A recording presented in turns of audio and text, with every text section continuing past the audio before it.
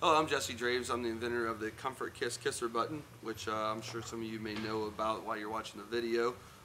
Basically, I designed a new kisser button that leaves your mouth nice and smooth and doesn't pull your lip or pull whiskers on the way out. It's very simple to put on.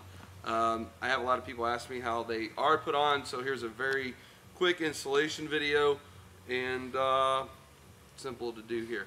I typically got one of these pokers I lay around that I open it up, snap it on the string, and it will seal back up. The crack will. Another quick simple way, if you don't have a poker, which a lot of you guys don't, you can just grab an ink pen, a Bic ink pen, pull the cap off, shove it in here, open it up enough, snap it on the string, so on and so forth. Super simple to do. Some people ask me about tying them on. I run clamps. I use these clamps. I shoot an MR6, a Monster, Matthews Monster MR6 on 80 pounds. Shoot about a 400 grain arrow with 29-inch draw, and I've had no problems with it flying off at all with the clamps. Now the key to the clamps is, as you can see, we got a slit right here, and the clamps have got a slit in them. So real simply, all you do is you slide the clamp, and you can slide it up off the serving if it makes it easier.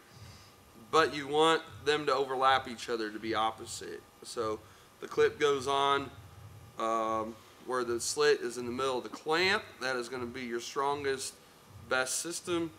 Slide it down. It'll pretty much stay right where you set it on most strings. It depends on your bow and your bow strand, how many strands are in your string. If not, you can clamp it a little bit to give it a little bit of traction, and then you simply set it. Now I would recommend, if you're shooting a peep sight, which I do not have one in here, this is a brand new chill, Matthews chill, I would suggest setting your kisser button before you set your peep sight. So get your kisser button set first before you do your peep. Typically, on a rule of thumb, you're a couple inches above the top of your D-loop knot, and so on and so forth. So I'm going to pull this back. This is going to come right back in the corner of my mouth. Depending on your release and your anchor, I'll bring this down just a hair for myself. It's basically more of a comfort thing than anything, and we want it to be comfortable. That's why I called it the Komfort Kiss. So you want your hand to be right there behind your jaw. I'd recommend your nose being on the tip of your string. If this is coming back to here and it's not wanting to come back in the corner of your mouth, then your draw length's probably too long. Or if it's way up here and you're not extending your shoulder forward, then your bow's probably too short. This is a nice little relaxed shoulder, right in the corner of your mouth, nose on the strings, what I typically recommend depending on your face structure. But if you got your kisser button in the corner of your mouth, nose on the tip of your string, and then your peep sight, you got 3 great anchor points, not counting your hand behind your face. So typically run the slit away from your face. It shouldn't matter because it does seal up, but there again, run it away.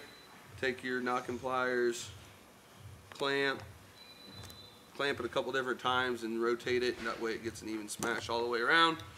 And that is the simplicity of a Komfort Kiss installed. These are available in 9 different colors, so whatever color you're looking for, I can match your bow, whether it's pink, purple, red, clear, you name it, I've probably got it.